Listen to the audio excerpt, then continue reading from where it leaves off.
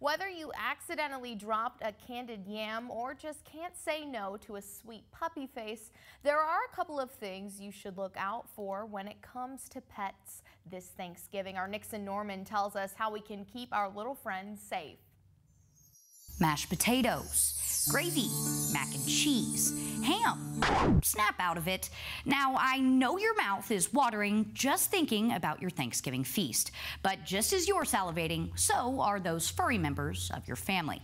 And although it may be hard to say no to those eyes, there's a few things you should avoid giving your pet this holiday. Bones. No bones, no large amounts of meat, fat, especially ham, none of the grease drippings. Okay, so no bones, fat or grease, got it. And although they can't have those things, Dr. Shepard says you can still make a plate for your pet. Now, the key to this is moderation.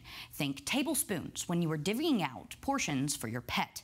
And if you have a glimmer of doubt whether or not a pet can have a certain item, honestly, you can just ask Dr. Google. Now, this tip isn't dealing with food, but could help reduce stress for both you and your pet this holiday. Be aware that your dog might, or your cat, but your dog might escape, run away, or your dog might act aggressive toward some of the new people.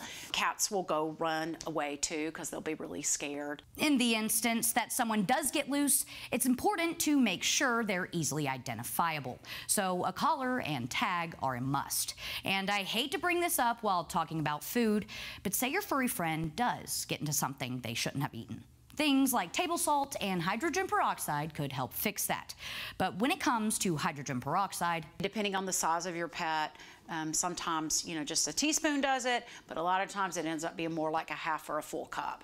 And so you just want them to vomit quickly. And this really goes without saying, but just so we're clear, no alcohol, no alcohol. Dr. Shepard also mentioned that corn cobs should not be given to pets as chew toys, because let me just put it this way, that cob may get stuck on its way out, which could end badly. But for more tips on how to keep your pets safe this Thanksgiving, head on over to fox54.com. Nixon Norman, Fox 54 News.